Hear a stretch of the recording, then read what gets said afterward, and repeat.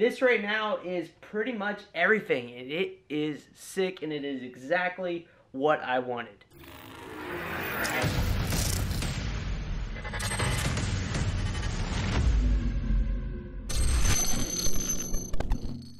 What's up, guys? It's DJ Rick Webb. Welcome back to the channel. Excuse my terrible hair. I have not been able to get a haircut recently because of coronavirus. Behind me here, we have a project today. We have a build, and you guys love projects and you love build. And as the title says, we're gonna be building the ultimate DJ reception multi-use rack in that right there, an 18U rolling flight case from ProX. So we're gonna be building out this giant 18U flight case from ProX with a ton of gear. It's gonna be complete overkill, but that's what I'm known for, complete overkill. It's gonna have its own dedicated audio mixer, it's gonna have a drive rack, it's gonna have DMX built into it so we can run DMX out of this rack, and it's gonna be able to either work with my big giant turntable booth, which is the main use for this. The main use will be for the big giant turntable booth, but it'll also work for my bun booth with the SZ, and it'll work with any other controller if I need to use this for a production event and there's another DJ there that has CDJs. They'll be able to tie right into this rack and we'll be able to run our PA like normal. So let me show you what all we're gonna be putting into this, and then I'll explain how we're gonna do it. Now let me walk you through all the gear we're gonna be using, and then we're just gonna jump on right into it. I'm really not gonna explain how this is all gonna go together. I'm kinda gonna watch it, and then at the end, I'll explain how it all works. But the vision's in my head, and I know what the heck I'm doing for the most part. I do want a preference. I may be missing some stuff that I will use, but I will link everything that I'm using in this whole entire build in case you want to do it yourself in the description down below. So starting off with the gear we're gonna be using, we have the 18U rolling flight case. This is from ProX, of course. That is what all of my cases are, ProX. So we have an 18U flight case. That's gonna be the main thing. This is it. So now let's look at all the gear that's gonna be going into it. First piece of gear here, we have a sliding drawer, and on top of that drawer, we're gonna be putting this Yamaha MG12 mixer. I'm probably going to upgrade this to the MG12 effects so that way we have reverb and some more features that we can use. With this being a very versatile rack, I want to have the mixer that has the effects as well as the USB capabilities. But for now, we have the MG12. That's the mixer I have, and that's the mixer we're going to be putting into this rack. Next, I have the bulk of the rack portion stuff that we're going to be installing right here. We have one Audio-Technica 3000 4th gen. This is going to be a handheld microphone. After that, we have our power conditioner. This is the M8DX. It's going to be where all of our power is going to go in, and also this is the one that has the pull-out lights that light up everything below it. Very handy to have in the rack. Below that, we have the Chave Show Express Plus box, the rack mount one that you guys have seen me use in the past. We're going to be installing this permanently into the rack. And then below it, we have my favorite piece of tech, the DBX Drive Rack PA2. Up here, we got some cabling for our mics. We have the power adapter, but then we also have these mic antenna relocators. So we're going to use these cables right here to relocate our antennas so that they're not deep in the rack. We're actually going to mount them up here on the back side up top so that they're nice up as high as we can get them, and they can get the best signal possible in the room. To mount them, I have a blank plate here. We're going to be drilling holes in this plate to fit our antenna relocators, and we're going to mount that on the top on the back side of the rack. Moving along, I have this blank cutout form that we're going to be using to mount a bunch of ports and connectors that are going to be used in this drive rack. We're actually going to be mounting it at the back of the drive rack on the bottom, so that way we can directly go out to all the variety of speakers and tops and stuff that we're going to be using. And when it comes to those ports, instead of making them this time, I actually just have my friends over at NLFX. I purchased a bunch of these ports already made. So I got a PowerCon to Edison. I have a bunch of XLRs, both female and male, that we're going to be using for a variety of different stuff, mostly for the drive rack so that we have all three of our outputs both left and right. Next, I have a bunch of these little jumpers right here. These are great to use with the Furman power strip when you have big bulky connectors like this. You can use this little jumper right here, plug it in and get that big bulky thing away from this so it doesn't overlap with another one of the ports. Moving back on top of the rack here, I have a Netgear wireless router. This is going to be used for the drive rack PA2. I got an Ethernet cable so that we can hook that all up and get that good to go. Right here I have the USB connector and a donor wireless DMX. This is going to be put on the back of the Chavez Show Express box. That way we have wireless DMX ready to go with the USB in a position where all you have to do is just grab the USB, plug in your laptop, and you're good to go. So we're going to be basically building in wireless DMX at the ready into this rack. Then lastly here I have this giant, and this shelf is going to go at the very bottom of the rack. Basically is going to be a storage area. You'll see that when this all comes together. And lastly, got some wire ties right here to tidy up our cable management. All right, before I get started, I kind of want to clarify what this is, because I know a lot of people might not know what a true rack is. Now, this is a full-size 18U rack. U stands for how many spaces they are. A standard one of those, that is a 1U space to fit in there. Something like this drawer over here, this is a 2U space. It's twice the space. And 1U on this rack is equivalent to 3 holes. So every 3 holes is 1U. So if I hold this up to it right here, as you guys can see, these 3 holes right here make up 1U. And then there's 3 more above it that make up another U. And with this being a full-size rack, you have the holes on both sides, which means you could technically mount gear on both sides of this, or you can use something like this drawer or the shelf that I have laying around here that it can go the full width. And these actually slide out so that we can extend it out to be the full width. So it allows for a lot of creativity, and that's kind of what I'm gonna be playing around with here, and just putting stuff in here however I see fit, and making it the best rack that I can possibly make. So I'm gonna put you guys back on time lapse, and let's get into it.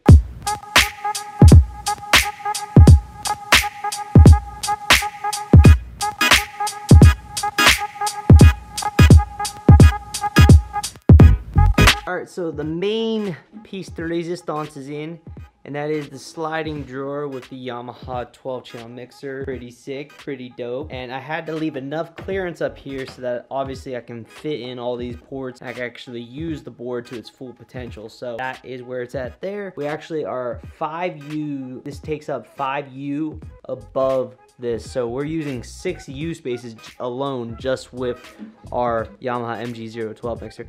And actually it kind of locks in too when you push it all the way in, so it can't come out unless you give it a nice tug, which is pretty cool. And if you saw there, I went ahead and I velcroed this on here, so it is not going anywhere.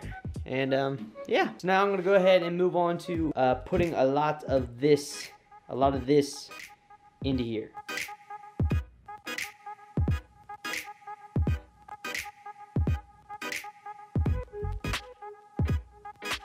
Alright, so that was the quick, easy, and fun part of this whole entire endeavor, just screwing all these up. And yes, I did only put 1 screw in all of these for now. That's just in case I want to move some stuff. I want to move this down below this or this down below that. But I only put 1 in. I will put 2 in here at the end. Also, side note, you don't have to buy any of these screws. When you buy this road case, they come with a ton of them. There's actually a whole nother package of them over there. So they come with enough screws to put all this stuff in. As well as when you buy like the shelves, they come with them too. So the main part for me now, honestly, I'm going to literally just go through this thing and try and figure out how I'm going to wire it with all the cables that I got. And then I'll actually transition over to making those plates, these cutout plates right here.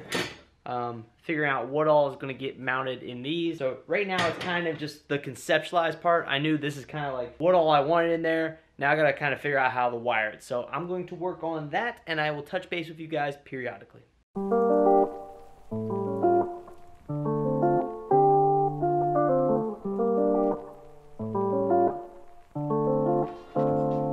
So you might be wondering why I put painter's tape over all these ports. Well, remember when I said that I don't have everything I need for this project and I couldn't get to the hardware store because of the whole virus thing? The screws and nuts to bolt this in, I don't have any. So I'm using tape to hold them in place until I get them mounted, and then I'll take the tape off, and then eventually when I get to the hardware store I can get the screws that hold these into place so that it's permanently mounted there. Now obviously you can't see what ports they are underneath this tape, you'll see them later, but We have 6 male XLR ports. These are all going to the drive rack, so have all 3 of our independent outputs for the drive rack. Then we have a series of 2 inputs, so we have a left and right input here and a left and right input here, or just an individual input for each. These are going to be basically 2 of these are going to be our left and right pair coming from our booth or our main stereo audio source, and then there will be another 2 here that could be either mic or line. Same with these, they could be either mic or line. So we have basically 4 inputs here, or 2 left and right pairs. And then we have a power con that powers the whole entire rack. Now down here I haven't really done much wiring. I've already kind of ran my antenna to where they're gonna be. They're gonna be a port plate up here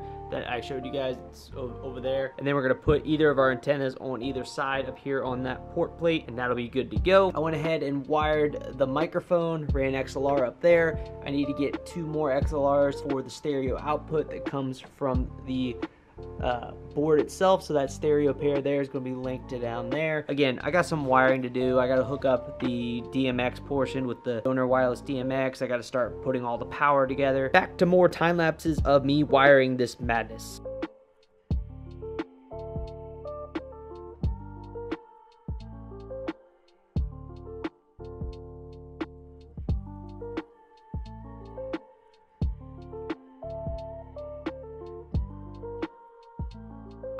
All right, wiring. As you can see, I got the router mounted up top here. I'm still not done with wiring. I still gotta mount up the DMX transmitter. I got a lot more still to do, but this is where we're at right now, and it's looking pretty damn good, to be honest. All right, so I think you guys can see where I'm going with this, hopefully, but we are fully wired up. Now, one thing I do want to point out, remember, I couldn't get everything I needed for this because of the whole issue right now. You see all this extra cable right here? Well, these NLFX ones, I knew this going into it, are about 6 inches short to get up to here. So right now I'm using some spare XLR cable that I have, but I need to buy some 6-inch jumpers. Make that a lot simpler. Just buy like, I think I need 4 6-inch jumpers, so that way I can actually run the NLFX cable and I don't have a lot of extra cable. But because you see all this wire down here, it looks kind of messy, but we're gonna be mounting that shelf right above this. So it's gonna go 1U above all of these wires, and that right there is gonna be kind of like the storage area. So I'm gonna get some tubs basically that can fit in here, or just maybe no tubs at all, but I'm gonna put a bunch of cables in here, maybe a shelf. I'm not really sure what all we're gonna do here, but this is kind of like storage area down here for extra cables and stuff that we might need for events. So that way we basically roll this in and it has all the cables and everything that we possibly need inside of it already ready to go. So now I'm going to tackle 2 things. One, I gotta cut out some holes for these antennas in that plate that's laying over there, and then 2, I'm gonna mount up the shelf. So those are the next 2 things I'm gonna be tackling, and I also gotta button up the DMX portion, and then it should be done.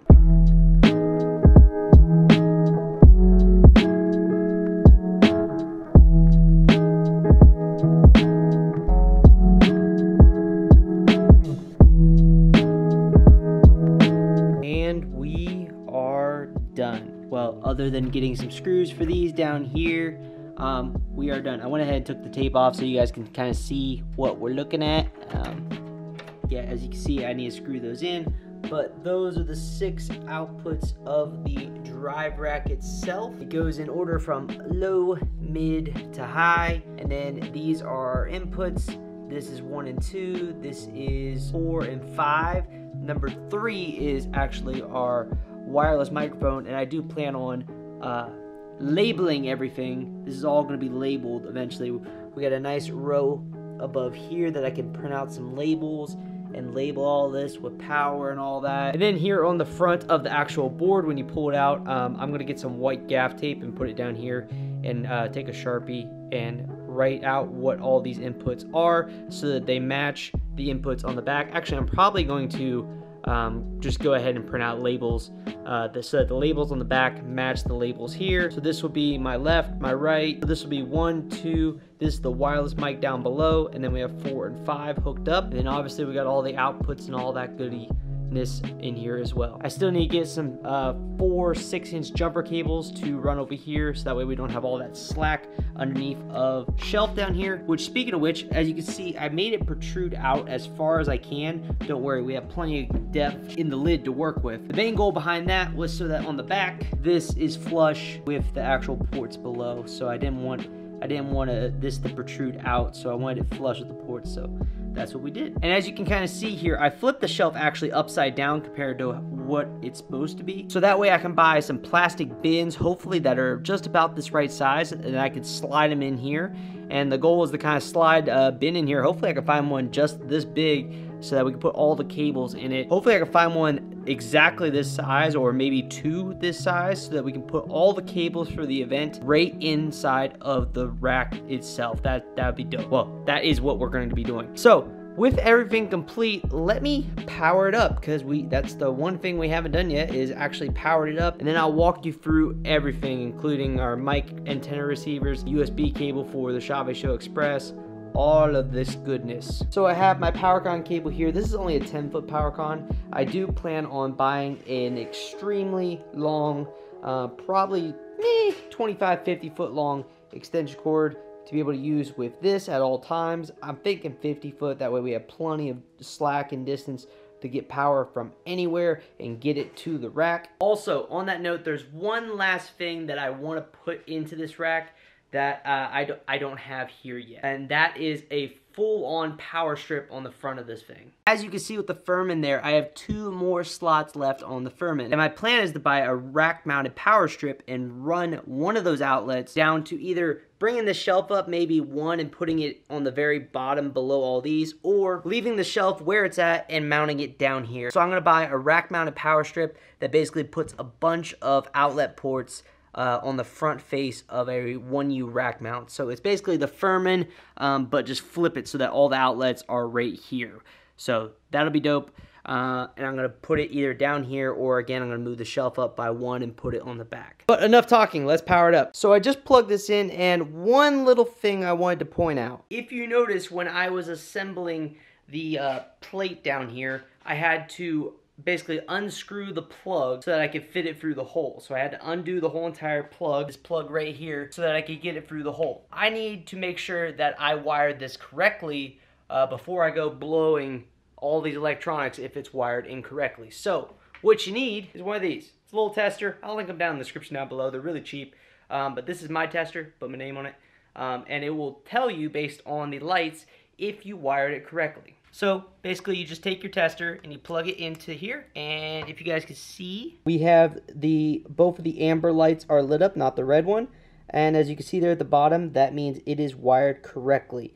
This is actually something you should always carry in all of your toolboxes. Just a little bonus tip here. Always have one of these handy. I always plug into every outlet before I plug in at a venue. I plug this into the outlet to make sure they have it wired correctly, because you never know, they might have the neutral and the ground mixed, and this thing will tell you if it is wired correctly, which is a great tool. All right, power on time. We are on, and we have 124 volts. Nice, nice. We have power on our Chave Show Express. We do not have power on our DBX drive rack, though. Does Audio Technica have power? Audio Technica has power.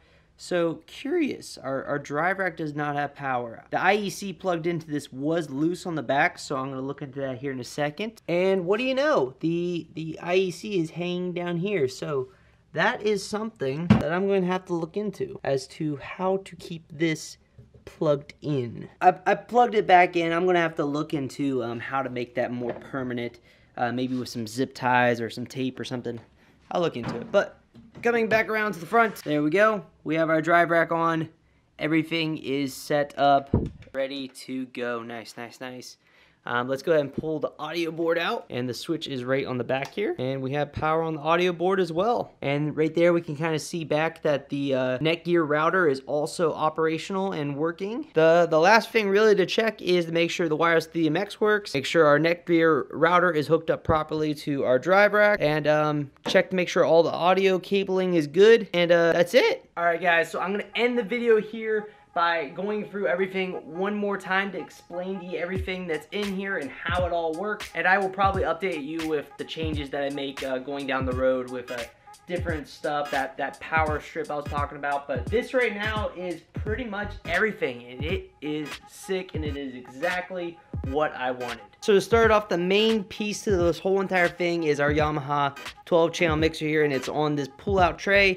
So you just pull on this tray, comes all the way out, so you have full access to everything on the mixer. And also when you push it back, it actually will lock in. There you go. It kind of locks into place so it doesn't go sliding all over the place when it's in transport. So moving through our inputs into the board, we have input 1 and 2, either mic or line. We have number 3, which is our wireless microphone down below that I'll show you, the Audio Technica. And then also on the back, we have number 4 and number 5. Number 4 is either a mic or line, and number 5 is really just an additional one. I can move these around if I need to. Channel 7 and 8 has phantom power if I need it, so these inputs can move around a little bit, but for the most part, this is where they're at. Then the left and right output from the Yamaha MG12 goes down the rack to the DBX drive rack PA2. You guys know it. I love this thing. It's my favorite sort of audio processing tool that I have.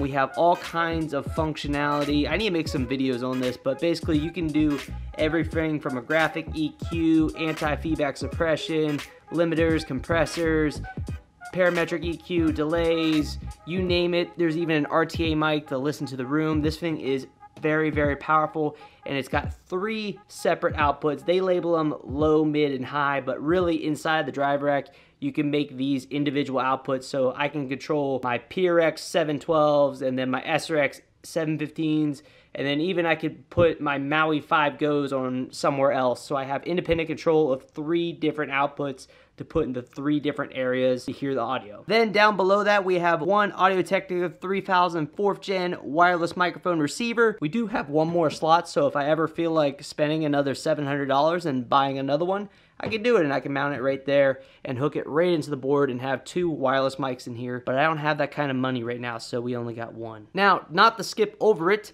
we do have the Furman power strip here that supplies all the power to everything in this whole entire rack. There's also a port here on the front, so if someone is back here running the audio and they want to plug in their phone, plug in their laptop, they can easily do it right here on the front. Also, we have these pull-out lights so that at night, if you can't see, obviously, let me shut off my light. So there you go. At night, you can pull out both of these lights right here, and that way you can see all of the gear below and see all the switches and all that fun stuff. And then right below that, I have a Chave Show Express box right here. This is the Chave Show Express Plus rack mountable. I believe I should be able to actually program these buttons, and that's something I need to look into. I haven't really messed with it, but for the most part, we're going to be using it with a computer. It's just very handy that it's already mounted into this rack so that if we show up for an event, we can hook up our audio into here, and then we can just quickly hook up our DMX. We don't have to fiddle around with setting it up. Then below it, we have our shelf, and this is just basically storage. So I'm gonna get some bins, we're gonna store cables, you name it, we can store it down here and bring it to an event. Extra storage space, always welcome. Now, if I undo my locking wheels here, we can turn this around. So continuing on with the Chave Show Express DMX real quick, I already have a a donor wireless DMX transmitter hooked up into the Chave Show Express, so we don't have to fiddle around with DMX cables. We're already set up to run wireless DMX. We just got to take the receivers and plug them into the lights that we're going to be using. And additionally, with the Chave Show Express DMX, the USB cable actually runs up, and I used my mistake. I mean, I meant to do this on purpose. This totally wasn't a mistake, and I totally didn't cut the wrong size hole that was supposed to be for that hole. No, this was done on purpose, 100%, to be able to run the USB cable, and I put a little wire tie on it so that it keeps it nice and tidy there.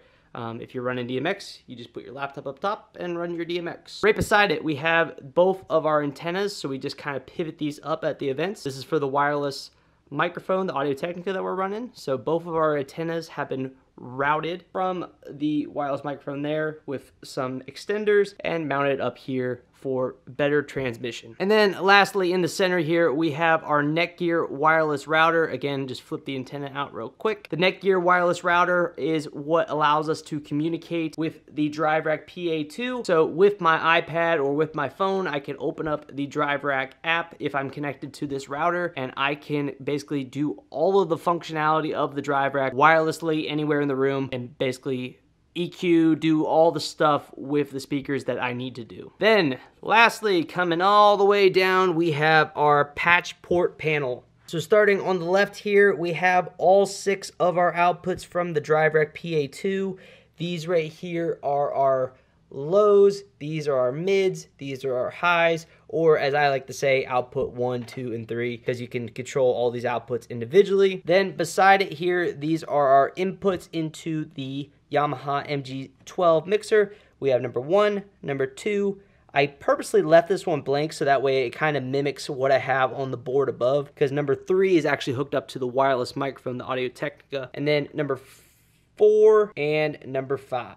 And then lastly, we have our PowerCon Power In that runs to our Furman power strip. And of course, I still need to go buy some screws and nuts to be able to mount all of these permanently in here, as well as I need to make some labels for all these ports. So I need to put my labels up here so that all of these are labeled so that both I myself know what they are and anybody that is assisting me or helping me at my events knows what they are as well. And that is it. Alright guys, that wraps up this project for the day. Again, I probably will be making some update videos on some other stuff that I add to this. Also, I've seen online a hack to be able to use the lids as like a table on the side. So I'm going to be looking into that. Don't worry about that. I'm going to be thinking about possibly doing that. But anyways, that's all for this video, guys. It was a lot of time lapses and stuff like that, but I am so excited. This stuff, building stuff like this, like, cause I have it in my head, and just like actually having it in person finally, I'm super excited to get this out to an event. Please let this virus end so that I can actually get back to gigging and using the gear that I love. But anyways, if you like this video, be sure to give it a big thumbs up. Again, I'm gonna link everything that I used in this build, including all those cables and everything. I'm gonna make a full list in the description as well as the first comment. And like always, guys, my name is DJ Rick Webb. Keep them records spinning, and I will see you guys next time. Peace.